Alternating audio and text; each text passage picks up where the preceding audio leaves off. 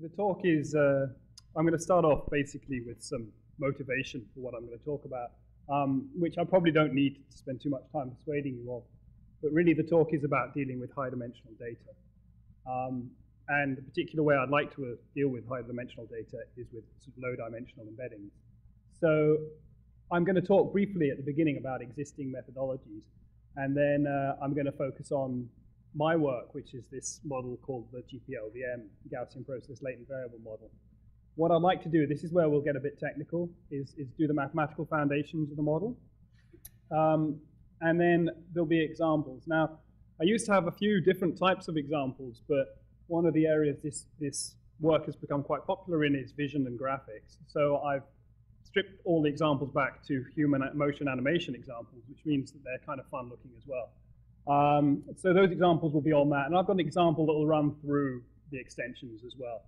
I apologize in advance if I go too fast at some points, because I'm going to be putting the extensions in fairly quickly. I don't think you necessarily want to know all the details, but it's just a way of trying to show you the sort of things this model can do. And then obviously I'll round off with some conclusions. Okay, so just on another point, all source code and slides are available online. These slides aren't up yet because they've just been updated. And in fact, these toolboxes will probably change, but the updated slides will go up.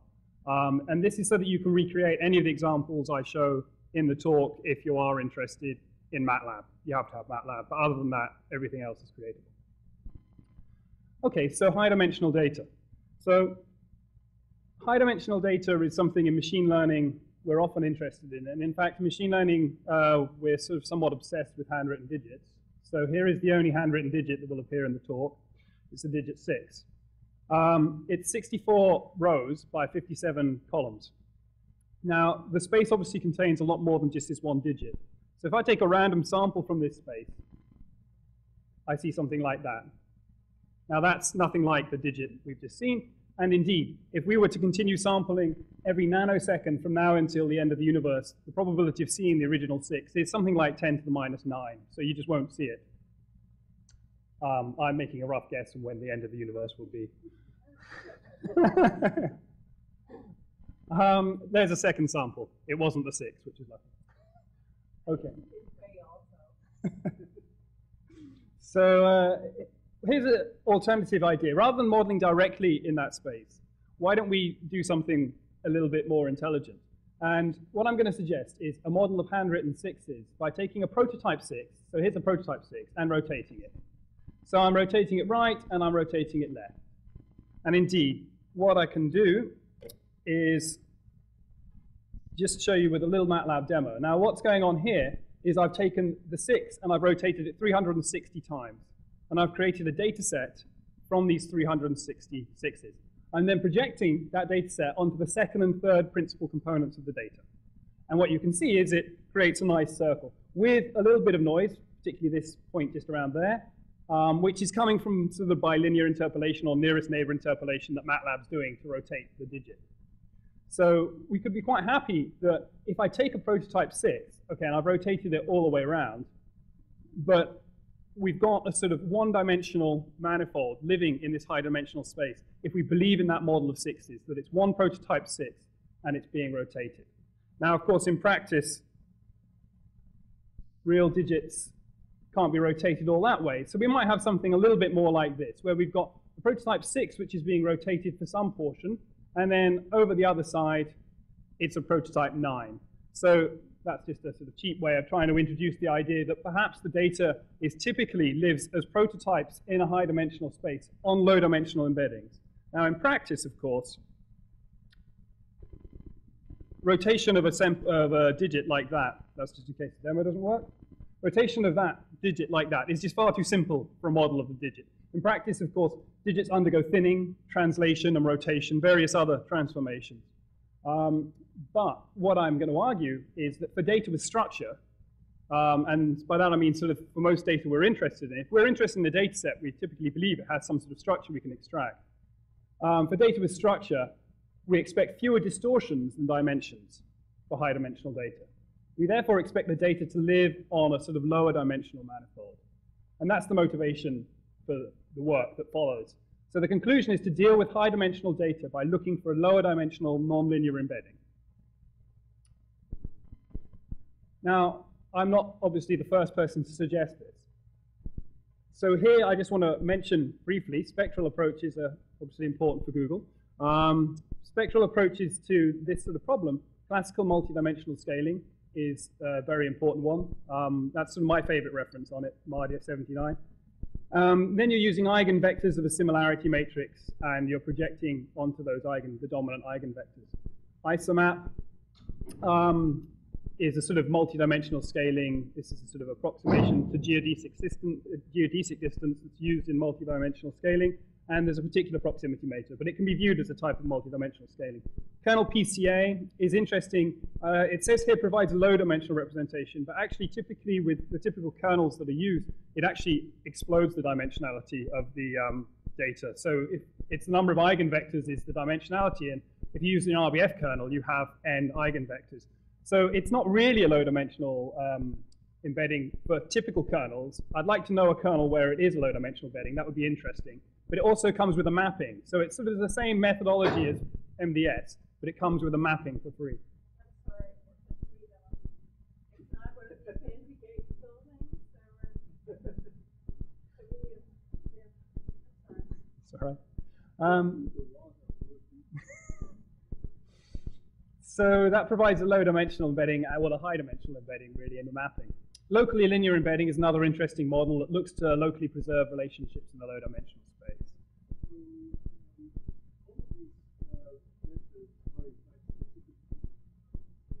Well, it depends how you look. You could say that kernel PCA is just a specific case of classical multidimensional scaling.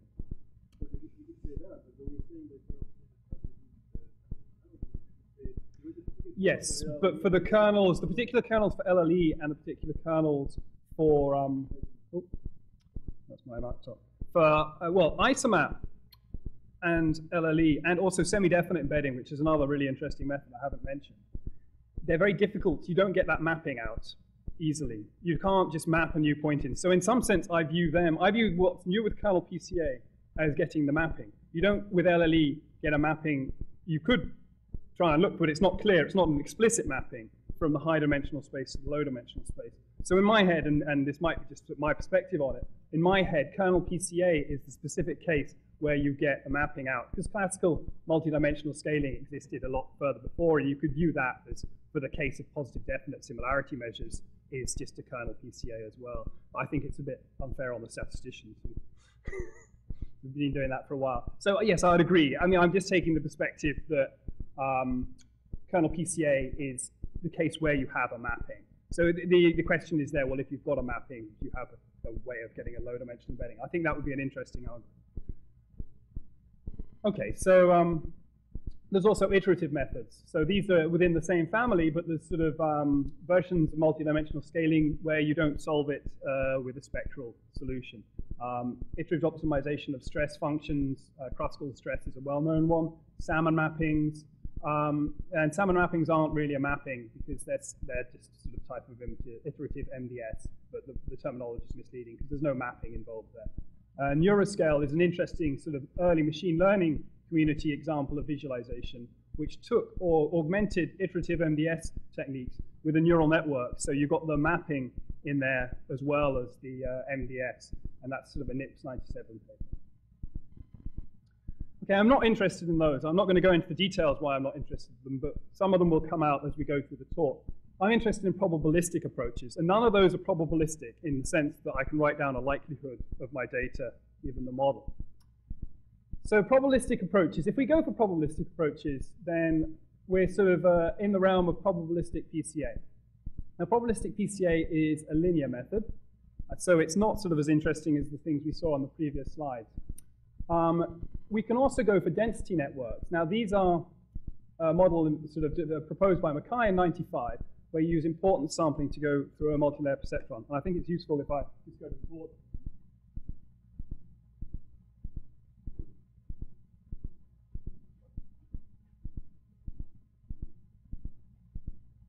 Okay, so latent variable modeling.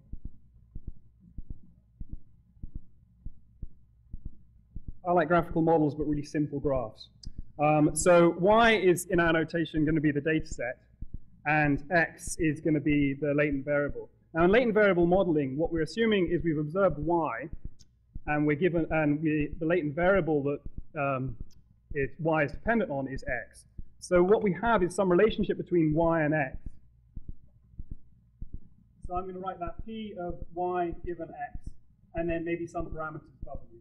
So this is a mapping from x to y. So y is typically low dimensional, we'll call it q dimensions, and x is typically, x is typically low dimensional, q dimensions, and y is typically high dimensional, d dimensions. Now in standard latent variable models, you place a prior distribution over your latent variable p of x. You combine it with this p of y given x comma w, and you marginalize to obtain p of y given w. Then you'll optimize over the parameters of your mapping. So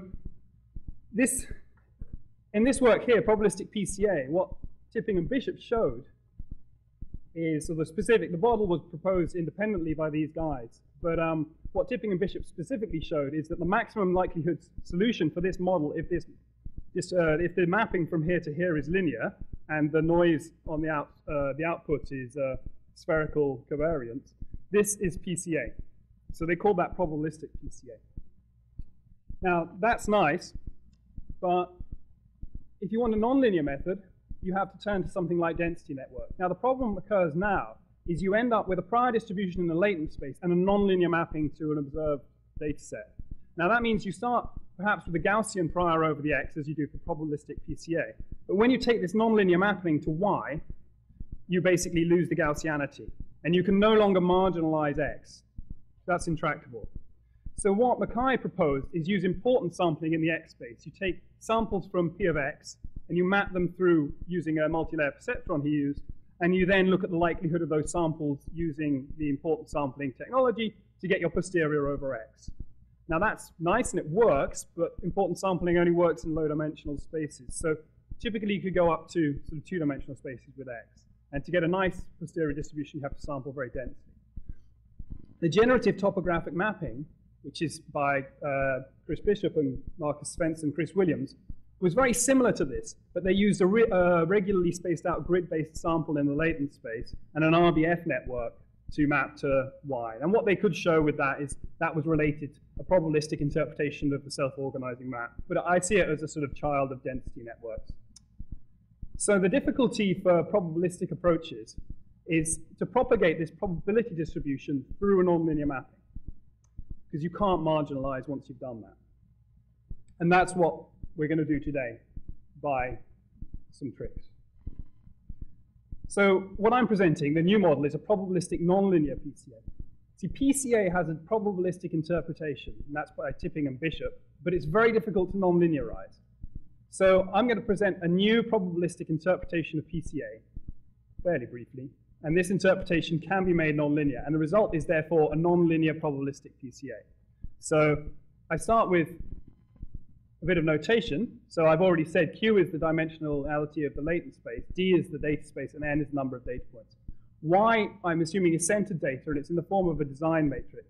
So it sort of has N rows and D columns. The latent variables, again, N rows, Q columns, and then I'm going to use a mapping matrix that maps between them. Okay, so the important thing,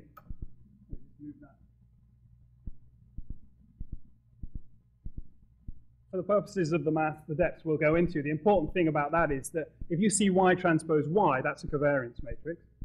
If you see Y transpose, that's an inner product matrix. So lots of kernel people get excited inner product matrices. So that's important, and that's important for different reasons. So linear latent variable models, this is what we were talking about here.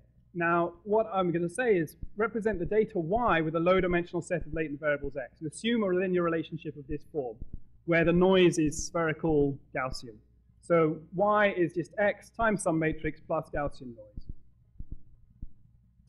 Probabilistic PCA, I'm going to define a linear Gaussian relationship between these variables and data, and then take the standard latent variable approach, define a Gaussian prior over the latent space. So there's my linear Gaussian relationship expressed as a probability distribution, and here's my prior over the latent space. Now what I would then do is integrate out the latent variables and I get this marginal likelihood here, which is independent across the data points. So it's a zero mean Gaussian with this particular covariance structure, WW transpose plus sigma squared I. Now what's interesting about that is if you look for the maximum likelihood solution, and this is what Tipping and Bishop showed, you can show, and the key points are basically in this line, this is just the log likelihood written out. If UQ are the first Q principal eigenvectors of n to the minus 1 times y transpose y, remember that's the covariance matrix, and the corresponding eigenvalues are lambda Q, then W, this mapping matrix, spans the principal eigenvectors of this matrix. So it's equal to UQ times L. L is just a diagonal. It's the eigenvalues minus this spherical term. And V is just an arbitrary rotation. And it's typically in PCA taken to be just the unit identity matrix, which means that you end up with right-angled principal components. So that's quite nice, because what it's saying is that we've got a probabilistic model for which the solution for which is spanning the principal subspace of the data. Okay, so here's the new model. So define the linear Gaussian relationship. That's exactly the same. But a novel latent variable approach. So if we're going to be Bayesian about things, we're interested in marginalizing out x and w in effect. What I'm going to argue is, well, as from a Bayesian perspective, it's equally wrong to marginalize out x as it is to not marginalize w as it is to not marginalize x. So you define a Gaussian prior over the parameters w instead of over x, and then you get a marginal likelihood of this form, which is now independent Gaussians across the data dimensions with this XX transpose for sigma squared I covariance matrix. So it's the dual, basically, because I've integrated across an inner product, I'm integrating on the opposite side. Now the nice thing about that, people familiar with kernel PCA will sort of be preempting this, is in this case the dual probabilistic PCA maximum likelihood solution is very strongly related to the first one, because as you can see if I flip between the two, you've got W's becoming X's, Y's becoming Y transposes, and they're very strongly related. So you just end up with this solution, that X, you're maximizing with respect to X now. So the trick here is you're taking a latent variable model, which in the probabilistic perspective, you normally integrate out parameters and integrate out latent variables and maximize with respect to parameters. This is a new approach where you're saying, I'm going to integrate out the mapping, and then I'm going to maximize with respect to latent variables. So the solution for the latent variables is this set of eigenvectors, which is these eigenvectors of the inner product matrix. And again, the eigenvalues are the same. Now, people familiar with kernel PCA will know, there's just a duality again, but the solution for probabilistic PCA, which is of this form, is strongly related to the solution for dual probabilistic PCA. And indeed, if you're performing kernel PCA, you substitute this inner product matrix here with the kernel matrix, and you solve for the positions of the embeddings. You can't do this one in kernel PCA because you're mapping, your feature space could be up to infinite. So, well, if your feature space is not infinite, you can still do this one, and the problem with the eigenvalue problem is the size of the feature space. If this eigenvalue problem is the size of the number of data points. So statisticians are well aware of this, and they operate with this one if the number of data is less than the number of features. So these two things are equivalent. Probabilistic PCA is specific case of factor analysis. So does the result hold for factor analysis as well? So factor analysis, in some senses, this is a way of just introducing the model. You can view factor analysis as what I'm about to talk about, the Gaussian process latent variable model. You can view it as a Gaussian process latent variable model if you do similar things to what we're going to do. This eigenvalue problem doesn't hold. So the key component, why is this solution, this fixed point solution, easy to find, whereas factor analysis isn't easy to find? It's important that this guy here, sigma squared, is diagonal. Otherwise, when you go through this maximization, there's a Sherman-Morrison-Woodbury formula, and the sigma squared can come out of one portion, but the diagonal term is inside an inner matrix inner product and can't come out on its own. So that's why there's this nice, elegant solution for probabilistic PCA, and there isn't such a nice, elegant solution for factor analysis. But you could modify factor analysis in the same way I'm going to talk about, because in a moment we're going to throw away elegant eigenvalue problems and do nasty things. So at this point, I need to mention a little bit about Gaussian processes. So Gaussian processes are probability distributions over functions. And these functions are obviously infinite dimensional. So it's difficult to specify a distribution over something that's infinite dimensional. So the way you work with them is you specify a prior distribution over instantiations of the function, which are finite dimensional objects. So you take n data points from the function, and you specify a distribution over that. Now the problem is then, is what do you say when someone gives you a new data point, an n plus 1th data point? Well, you can show by induction that the Gaussian process is consistent, that it doesn't matter when someone gives you a new data point. For many distributions, if someone gave you a new variable, it's effectively a latent variable that you're marginalizing over. Think of a discrete example where there's an extra binary variable. The class of distribution suddenly changes when you add a new variable. For Gaussians, the class doesn't change. So it doesn't matter how many data points there are out there in the world that I haven't seen.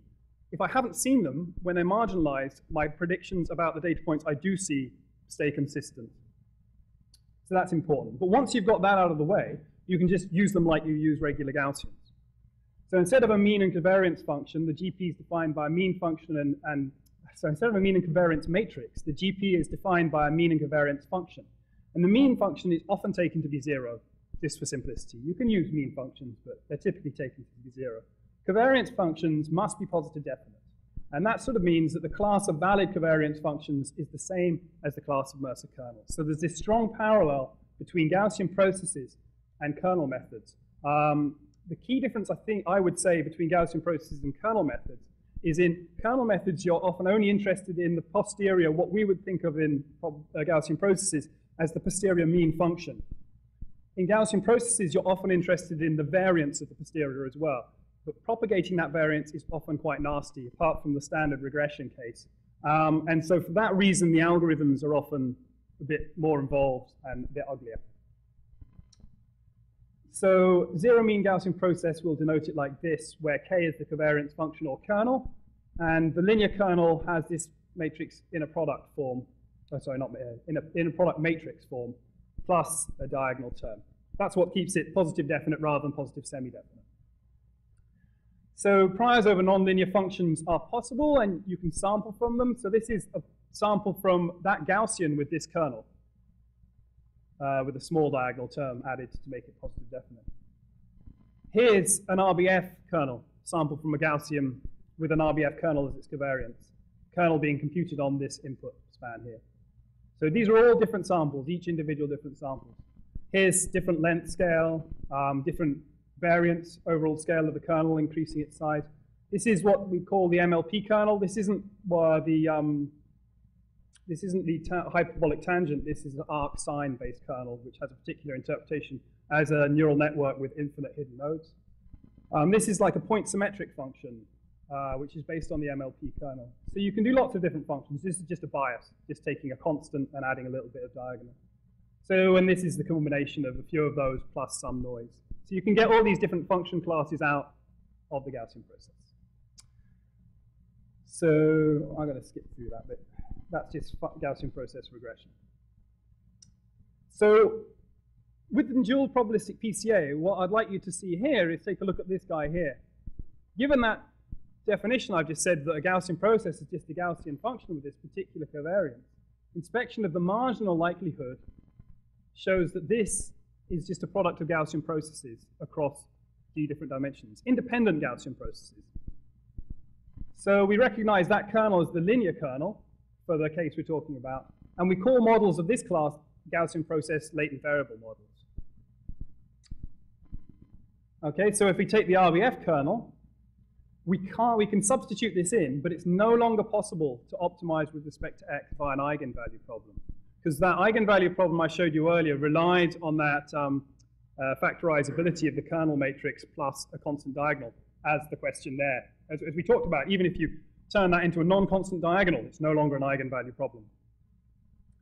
So instead, we're going to find gradients with respect to x, alpha, L, and sigma squared, and optimize using conjugate gradients. So notice, not just with respect to x, but all the parameters of the kernel. However many parameters we've got in our kernel, we'll be optimizing with respect to those as well. So there's no setting of kernel parameters. Okay, so I want to show you an example of, now I cut some slides, so I hope there's not a discontinuity, because I cut some slides at this point, which means I have to sort of spend a bit of time explaining what's going on in the example. So this is a SIGGRAPH paper that used this model, modeling human motion data. So these white dots moving around here, this paper I should say is by Keith Grouchow, Steve Martin, Aaron Hertzman, and Zoran Popovic. It was a couple of years ago at SIGGRAPH. Now what you see here is the latent space. I'll talk about the grayscales in a moment. What you see here is the data space. Now you see these white points are points that are being input to the model and projected back into the latent space. So as the man moves, you see the projection back into the latent space. Now, markers have disappeared, and we'll play it again in a second so I can explain what happens with the markers disappearing. So markers disappear once the pink man appears. So what's going on with the markers disappearing is that this is a visualization of this data with white indicating the precision of the posterior mapping. So in white areas, it's confident about what goes on in this data space. In black areas, there's a higher variance because we've got a posterior distribution over functions here. So what he does is he takes markers off the arm and then off the upper body. And then he's filling in those remaining markers using this latent variable model. So the mapping from X to Y. Because he's got the X position given this small subset of the markers. And he's asking, OK, now give me the Y position. And I think the nice thing about this example is, as far as the model's concerned, it's just a missing data problem. But as far as we're concerned, this is a very, very high-dimensional data set which you're very familiar with, and you can tell whether this is a natural walk or not. And he's only now providing, I think, 6 markers, which are equivalent to 3 dimensions each. So 18 dimensions or something of the true 100-dimensional data set. And it's doing a really nice job of reconstructing the data. And it can do that because it's a probabilistic model, and it's just treating the data as missing data, which is something that's very difficult for non-probabilistic models to do as easily. Once you've got this model, it's just a matter of turning the handle, the standard probabilistic handle for missing data. So the other example I'd like to show you was an ICTV paper. There's actually nicer work. They do later work, which is even nicer than this. Raquel Ortizan, David Fleet, Pascal Four, and Aaron Hertzman. So this is tracking using the model. So they've got an image, and they're imposing, what you see on the image is imposing the 3-dimensional track of the body.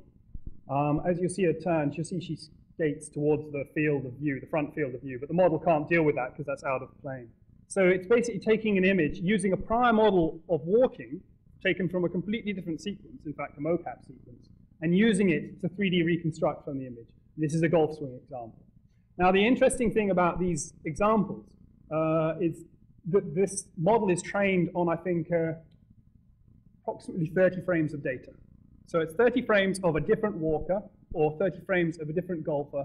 And in fact, this drive swing, I think, is coming from the same model as the different model, sorry, a different sort of type of swing than the original data was taken from. So that's reasonably impressive, and in fact, these aren't the sort of things I would have tried to do with the model because I wouldn't have thought it would do a great job. There's obviously lots of other important things about when you're doing that, about how you do the optimizations and so on and so forth, and I refer you to their papers to have a look at that. So I was sort of impressed with these examples, but one thing concerned me, and that thing was that in motion capture examples, I'm not sure if anyone's familiar with motion capture data, but you actually have constraints on the locations of these points given a skeleton structure. So it's not just simply a matter of points in a 3D cloud. So to my mind, well, the question in my mind was, what was actually controlling the naturalness of the motion? Was it the fact that there are constraints? Was the model just doing a sort of a half-assed job of modeling where the points were, but then the constraints are taking over and doing the rest? So what interested me was, well, I mean, this isn't the way one should do graphics, but you should just throw away all those constraints and take a 3-dimensional point cloud. So that's what you'll see in this data set now. And this is just sort of unpublished demo data that you can download. So this is like a guy I found online who's running. And what you see in the points now are actual 3D points rather than angles being projected into 3D space. So what I want to try and do is model that with the GP-LVM, and then show that the latent space that the GP-LVM comes up with gives me reasonable things, certainly close to the data. I mean, I don't expect it to be giving me something reasonable away from the data. So that's exactly what this model is. And this also allows us to move into some sort of extensions and mention briefly some things about dimensional reduction. So what I have here is the latent space. Now, we'll talk about why there are gaps in the latent space, because the first thing you might notice is you expect this to be a continuous sequence, and indeed, in parts, you can see continuous sequences, but there are jumps. And we'll see where those jumps are in a moment. They're just x1 and x2 in this thing here. So they're just a two-dimensional. We're taking q equals to be 2, and that's the only thing we're giving the model. Well, actually, we give it an initialization as well, which in this case is PCA. And then we optimize x, which is, we've told it to be a two-dimensional thing, and this is where it puts them. They're not meaningful in terms of I can rotate this solution, and it's the same likelihood. Or I can mirror it in both ways, and it's always the same likelihood. The only thing that's actually meaningful because of the RBF kernel that's being used in this case is the interpoint distances. So one way of viewing this is that you've got a data set with an RBF kernel, and you've got some observed data points. And you're trying to match the covariance coming from the RBF kernel to the observed in a product matrix, the sort of empirical in a product matrix from the data. And the way you're trying to do that is by moving these points around in the latent space. And then this is at convergence where those points end up. So what I can do is, because I've got a mapping, I can sort of, and that's MATLAB isn't sort of really designed for graphics, so you get these points hanging around. I can move around and show you, okay, so here he's clearly doing a pace of the run. And in fact, here is the start-off position of the run. Here is another pace of the run, which is aligned with that one, but at a different angle, and the same down here. So in both cases, he's running, but he's running at a different angle. So it's basically taken the data and aligned the positions of the run, but some of them at different angles, so he's put them alongside each other. But you might not like some aspects of this, because most dimensional reduction methods, in fact, all the ones before I started listing probabilistic ones, when they do dimensional reduction, look for something specific. They say a good visualization is one where if 2 points are close in the observed data space, they are close in the observed latent space. Now, clearly, these 2 points are very close in the observed data space, and they are very distant in the observed latent space. So what's going on? Well, the GP-LVM isn't looking to do that. The GP-LVM is looking for a smooth mapping in the opposite direction. So it says, if 2 points are close in latent space, they must be close in data space. But that does not mean if 2 points are close in data space, that they must be close in latent space. In fact, it means that if 2 points are far in data space, where far is a very loose term, they will be far in latent space. So that's what means that the mapping is always smooth. So why does it go wrong? Well, the topology here is wrong. This run is sort of cyclic run with changing angle. So what it can't do, because of the conserved length scale of the RBF function, is it can't decide to model this as a ring and capture the angle. And since it's not constrained, it gets higher likelihood solutions if it keeps these things together, but it's not constrained to keep these things together. Since it's not constrained to keep these things together, it chooses to split them apart. Yes, if you do, in fact, there's an example online where you do this experiment with three-dimensional latent spaces, and this problem doesn't occur. It draws it as a cylinder in a three-dimensional space with the angle of run going down the cylinder and the pace of the run going around the axis there. But in some sense, this is a purposeful example to show the model in a failure mode. And it's also, I think it's interesting, it's enlightening about, well, I mean, it's interesting that we do spend most of our time working with dimensional reduction that doesn't exhibit this characteristic. Because if you think of a ball of string, I've got a one-dimensional space and I wind it around and round and round like a ball of string, now embedded in a three-dimensional space. If that string is infinitely narrow, some of those points in the three-dimensional space will actually map to the same position, to different positions in the one-dimensional latent space because of a loop. So you can't actually specify how the ball is wound with a mapping from data space to latent space. The only way you can specify how the ball is wound is with a mapping from latent space to data space. Now, the problem then is, if you've got the wrong topology, you won't necessarily be able to capture all the constraints in the output. So why do we always end up looking for mappings or preserving distances in the data space, in the latent space? Well, because typically those solutions are concave. The solution of where, if you want to do the solution in the other way, so think of the ball of string with a crossing loop. I've got a point on my latent space here, x, which is mapping out to the three-dimensional space to this point in my hand. But if I go all the way around there, it maps back to the same point again. So is that point around the loop once, or is it around the loop the other side? There's lots and lots of local minima, and you can't decide where it is as a result of that. And that's a problem for models like this that try and do this. There are massive multimodality in the latent space. But in a lot of cases, what we can do is try and deal with that multimodality by putting constraints on the model that we're interested in to try and smooth out this latent space. And really, that's what I'm going to talk about next. I'm not sure how I'm doing for time. I can't see any. 15 minutes. Oh, short on time then. Okay, so this is actually here drawn in the sequence as it goes round. So you see it does something roughly cyclic, ending up here and going around and round, but it's doing these breaks. So that is really what I've just talked about, so I'm not going to talk about that again. But what I'm going to say is what the modification is to fix this up. So because we're actually optimizing this weird thing in X space, what we can do is we can sort of be inspired by Low-end tipping with their neuroscale algorithm I mentioned at the beginning and say, well, each point in latent space could be a smooth mapping from data space.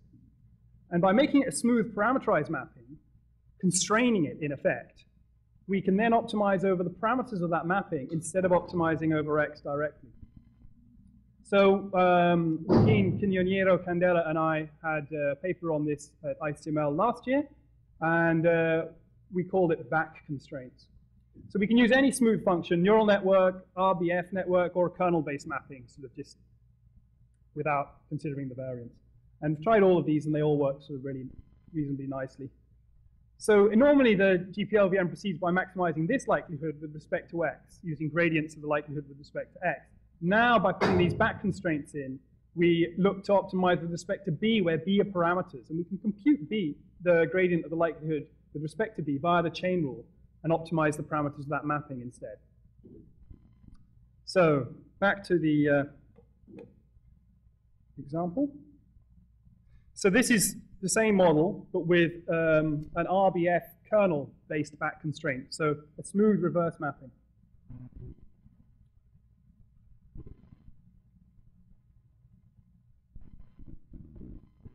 So now what we see is that you can see the cyclic. I don't know why I can't. Let me try and make this smaller. Keep the man big. Okay, so as I go around this cycle here, you now see he goes through the run. Still, it's capturing, to some extent, the change in angle. It isn't going to be capturing it as well, because if it were able to capture it as well like this, then the last solution would have gone there. Because the initialization is actually quite close to a cycle. The PCA initialization is quite close to a cycle. So it's not like that's a local minima to be away from this cycle. It's actually the global minima. I've tried. This has a lower likelihood as a solution than the other one. So there he is running away quite nicely. And an interesting thing about that is that you can see on this plot here one reason why it doesn't want to do that sort of thing. So this is like inner groove distortion on old long-playing records. As it gets towards the center, it's got less length to represent the same cycle of run. So it doesn't want to do that. So it tries to flatten everything out into a sort of square type shape.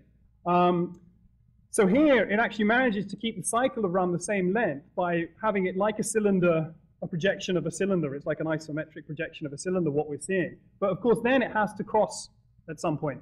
So these 3 points approximately where it's crossing here aren't the same in the real data. And it's now sacrificing quality of modeling of those 3 points to keep the back constraints, keep the smooth mapping. And now we've got a bijective, well, we hope it's a bijective, there's no guarantee, but we've encouraged it to create a bijective mapping between the two spaces. Why is there no guarantee it's bijective? Because we're only imposing the constraints at these points here. And if that mapping isn't properly regularized, between those points, these two mappings might not match up very well. Okay, so that's in case the demo didn't work. Oh, you want to see? Oh, sorry, and in fact I should have showed you that. Oh, shall I show that at the end? Yeah, in fact I should have showed you that because I wanted to have that in. Yeah, I forgot about that. So another thing that you can do with this model, because we've got P of y given x, something people are interested in is you've got dynamic constraints on what goes on in this model. So you expect those two dynamically close latent, but two temporally close latent variables to be close together. And so, can't remember his first name, but Wang and Fleet and Hertzman suggested using Gaussian process dynamics. Now, in this case, you predict where you're going to go next with a Gaussian process. Now, this is not Markov dynamics. I'm not going to go into why it's not Markov dynamics just now, but we can talk about it afterwards if anything's interested.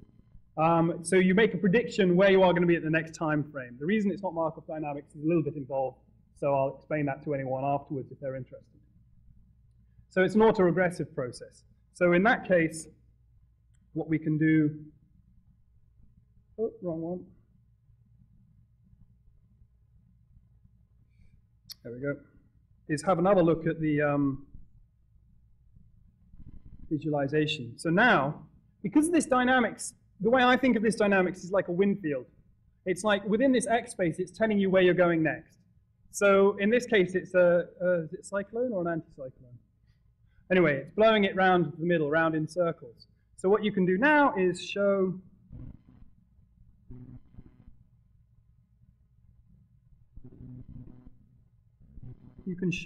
the same sort of effect that you get the cycle, and you can also run the dynamics forward. So here, we're just taking predictions from the dynamics in a point-to-point basis, and you actually get a nice run until he gets to the center, where he just sort of takes smaller and smaller steps.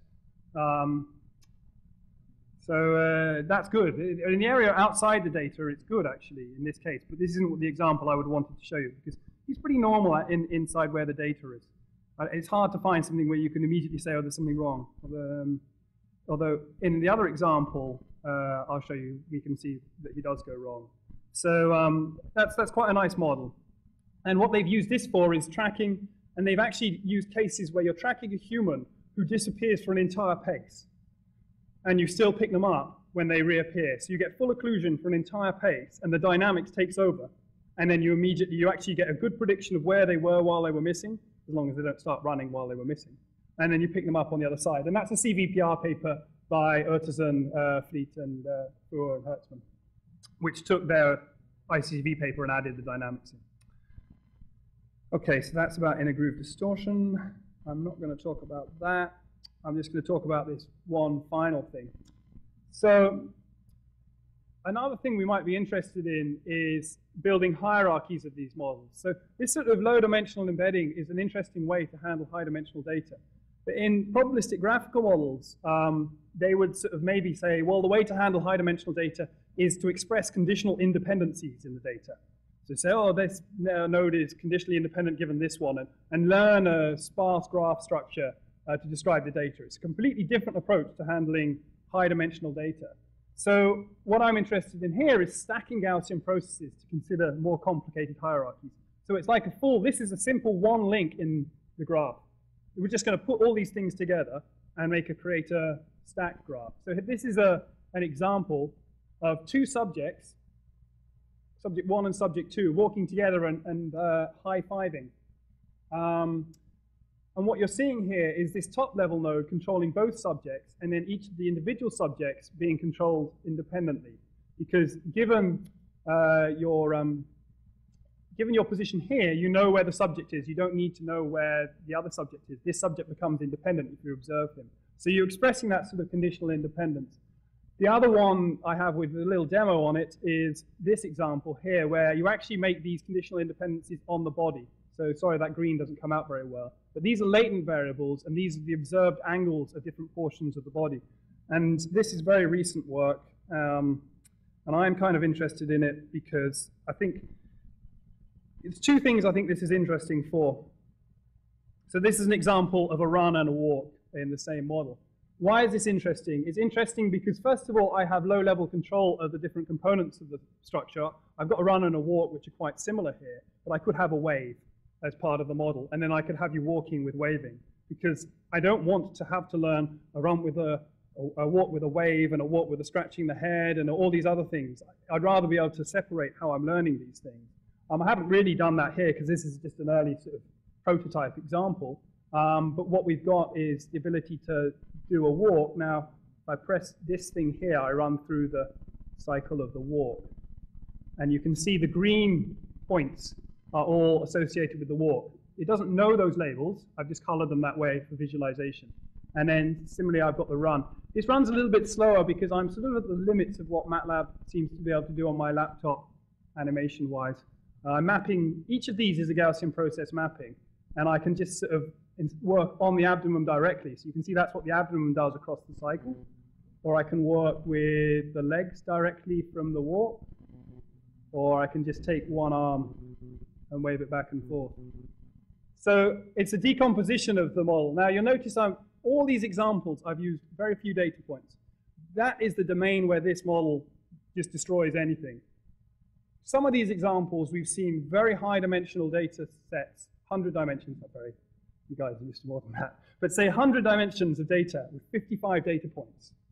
And it's been, in fact, all those man walking examples have been that. And it's never done anything weird and outside the model. Normally you would think that's linear model territory, but these are very non-linear models to do this and to do it well. Now, you can also do large data sets. I haven't talked about that today. I think there are still interesting models for large data sets, but there's a lot of issues because of n-cubic complexity in Gaussian processes. We've got that down to n d squared, where d is a hand-tuned sparsity parameter, not d because that's the dimension, let's say k, where k is a hand-tuned sparsity parameter, which could be seen like as the number of support vectors in an SVM, but you have to set it by hand. And I think that's about everything I wanted to show. Let's just get back to the talk, and that's just in case that demo didn't work.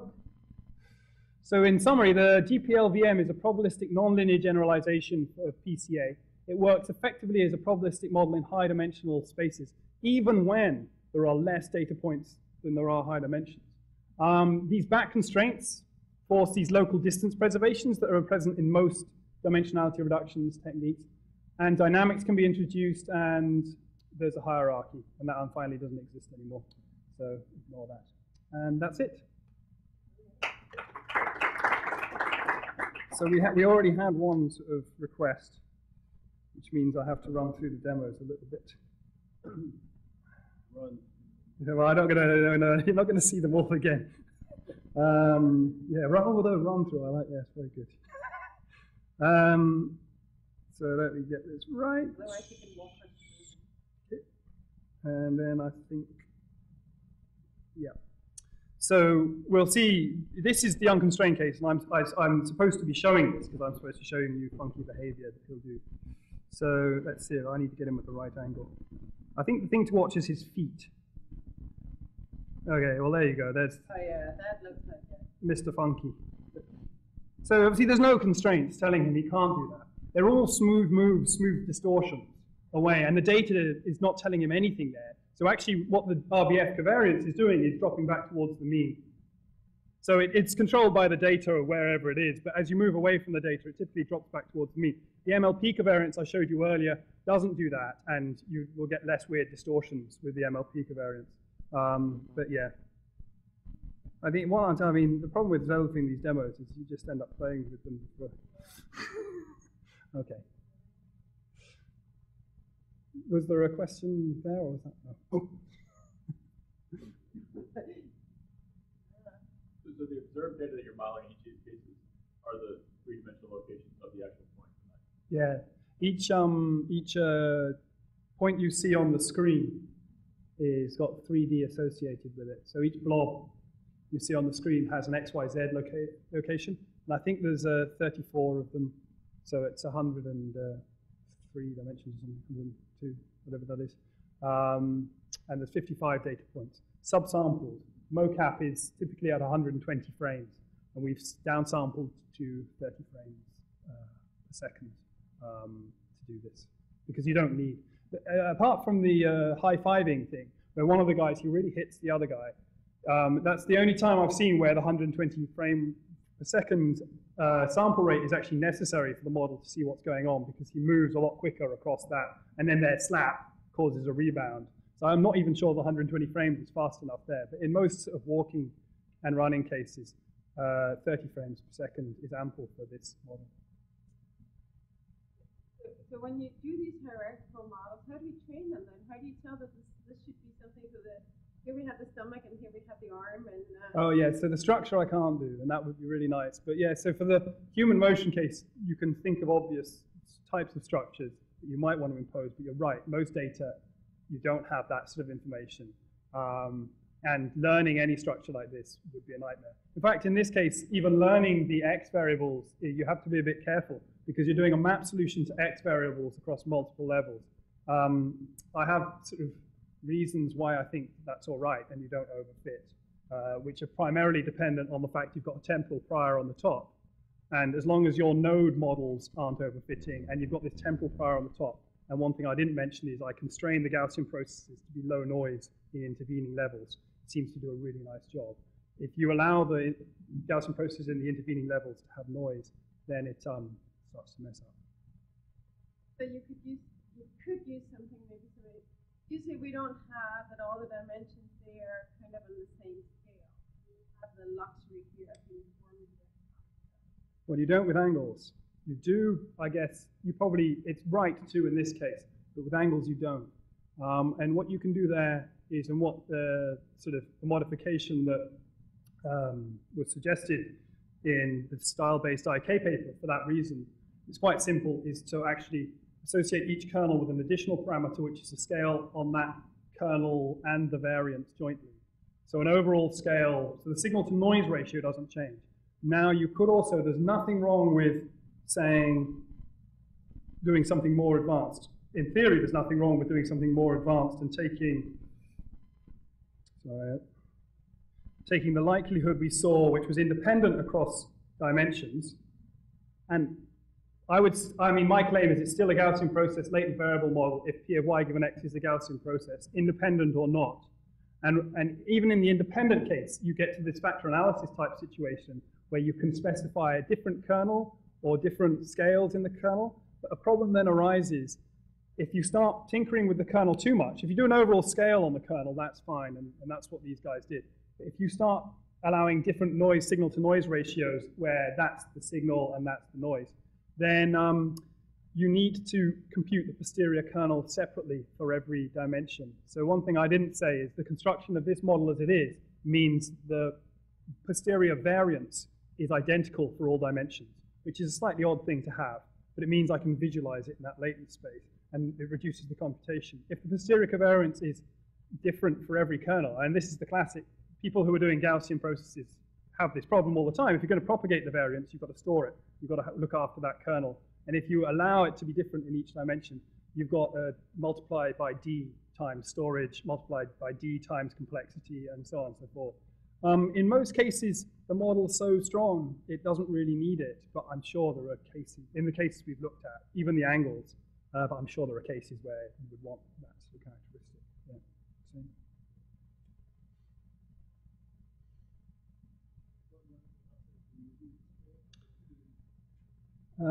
So we have some classic benchmark data sets. I really like to use it for text, actually, but I don't know if it's useful for text. It's already complicated because you start to look at multinomial outputs. But text and speech I'd love to do. So this is the evil Swiss roll, and this shows that without good initialization, it fails miserably. That's like someone sitting on the Swiss roll from the top. This is the local minimum problem. These are some digits. So that's a particular case of linear back constraints, but there's other. This is an oil flow data set. Just skimming through these just to give an idea. This is a full visualization of 1,000 data points. That took all night with the full covariance function, but it does a really good visualization. This is speech data of people making R-O noises, and it's being used at a system in Washington. The two-dimensional map is to replace a mouse for people who have difficulty with hands. So you've got ah, oh, when you move around. That's not the system they've got implemented at the moment, but it's something they're looking at, and that's the map of the different valves. This is a robot localization example, which was at IJCII this year, where you've got a robot that goes around in a loop, reads Wi-Fi signals, and tries to decide where it must be in the two-dimensional space is actually a real map in that case. And here's some digits. I said there were no other digits, but there are. This is just some missing data with handwritten USPS digits. So it does, yeah. I mean, really the thing is, it hasn't, it's interesting, it's taken off in a big way in vision and graphics. At MIT, the talk was really crowded, and there were the machine learning people, the vision, and the graphics people there, because that's where they know where things are. But I think that, I mean, the model's powerful anyway. The danger is, so what's in my head about it is, I mean, like you guys know about this thing of increasing data and how performance keeps going up and up with increasing data. And speech people talk about that as well. So you've got evil Gaussian mixture models trying to model a high-dimensional space, and they don't do it very well, but the more data you give them, the better they do it. And the more, you know, the people who get the best performing speech recognizers have the most data, and the people who get the best performing translation systems have the most data. So I'm hoping that with models like this, you can try and push back that trend, because the reason that trend exists, to my belief, is that a lot of those data models aren't modeling high-dimensional data correctly. And in reality, humans, of course, don't need that much speech data, nowhere near as much as the best performing speech recognizers to learn to speak. So if you can start using different types of models, well, as a child, children. So one hope, or maybe a desperate hope, is that yes, there are computational issues with this model, even with the sparse approximations. But is it the case that, and this is sort of swinging against current patterns in machine learning, is it the case that you can take smaller data sets, and what is the performance improvement curve like as you increase the data set? Does the improvement in the quality of the model mean that you get ahead of the large data set techniques for the same computational power? Because you can do something cool with this with 55 data points. I mean, for those human motion modeling, no one's really ever managed to do Gaussian mixture models with those at all. That's why the model's sort of been successful there. But the other thing I'm kind of very interested in is ideas for how you can take an algorithm like this, which is quite, I think it's difficult to parallelize, and how you can distribute it across multiple machines, because it's not a great one for that either. So we're very much text-oriented. Can you say anything about what it is that you would hope to be able to do with text? So text, people have visualized it. I don't know, I mean, I haven't thought as much about text to be confident about the sort of assertions I make with smooth manifolds in text as you might be with other things. You definitely need, you start needing some pretty nasty stuff to do multinomial outputs on this model. So I'm sort of thinking, but language models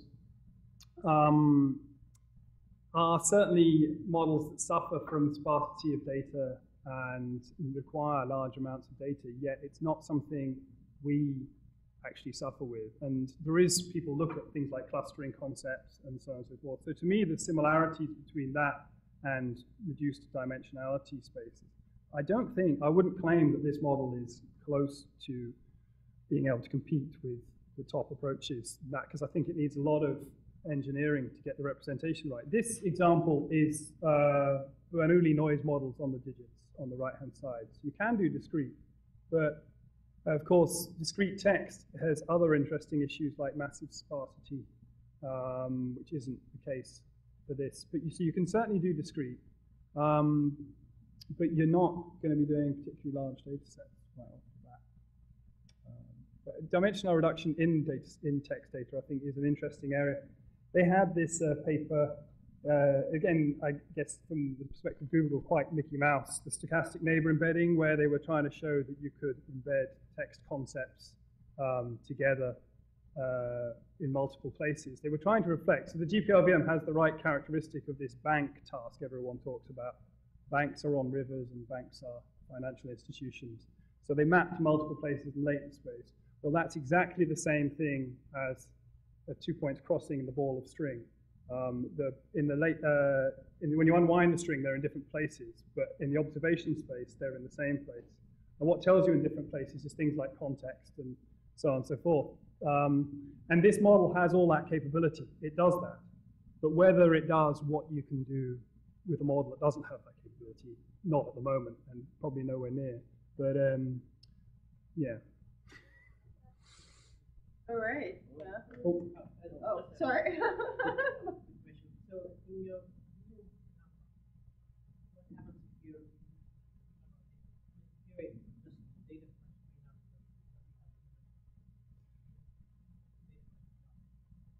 Well, two-dimensional point, if you gave it 2 points, it would just give you like an interpolation between them. It's difficult. In fact, you can't really do 2 points because the whole thing's reliant on distances. So although it's a two-dimensional space, you're thinking of fitting lines, but that's not the right quite way to think of it, because what's in the RBF kernel with 2 points, you basically have two distances you can vary, 2 parameters in the kernel. So you would have to fix them at some distance apart, because otherwise it can't resolve because there's no other points. But it would just give you an interpolation between the 2 points, basically. So you have your full data set. But what you do is like take like half. Oh yeah, you can. That's pretty much what you can do. In fact, so NIPS, when I first did this paper, I realized that this was going to be very slow, and realized that NIPS don't like it if you show data sets of like 60 data points. Traditionally, NIPS people want very large data points. So what I did was I had a sparsification algorithm, which was designed to be a Gaussian process-like thing of the SVM, and it does that very well. But it's an active set selection algorithm, and it just selects an active set and decides to work on that. Now, active sets for selection is very good in classification. In regression, it's typically not as good. And this thing is basically a massive regression system. So basically what my system did was take a subset of the data set that was laid out across the latent space, subsampling it from 3,000 points to 100.